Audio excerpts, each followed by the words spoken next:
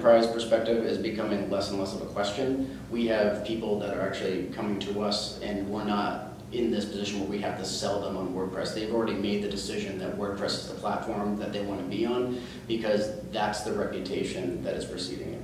So people see it as being the most easy to use platform. People see it as being the platform of choice, and it's becoming the go-to for an enterprise-grade solution. At its core, WordPress has the set of features that any enterprise-grade company would need, whether it be granular user permissions, whether it be content editorial workflow, whether it be scalability, whether it be security. It has the baseline of functionality that any platform needs to be considered an enterprise-grade solution. And then the benefit to WordPress, aside from other platforms that present themselves as being an enterprise-grade solution, is that it's extendable. So it's something that you can then tailor to your own specific needs. So the other thing we're seeing is that companies are making the decision to go with WordPress instead of your Sitecores or Adobe Experience Managers, because they don't come with those crippling license fees and support maintenance plans that cost hundreds of thousands of dollars a year.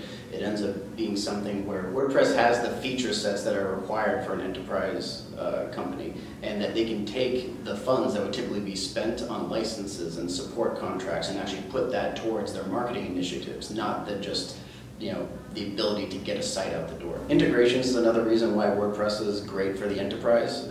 On every single one of our projects, we're integrating with something, whether it be a marketing automation tool, whether it be a third-party career vendor, or whether it be an investor relations company.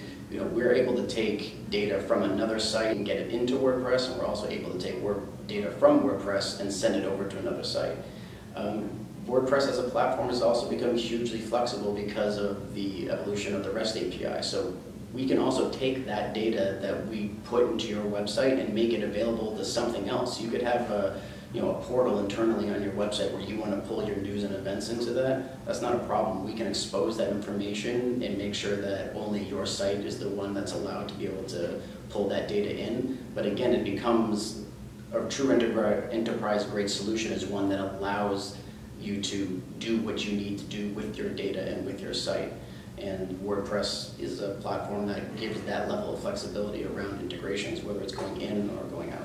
So site management in general is another aspect of WordPress that's hugely beneficial, both on the IT side and the marketing side.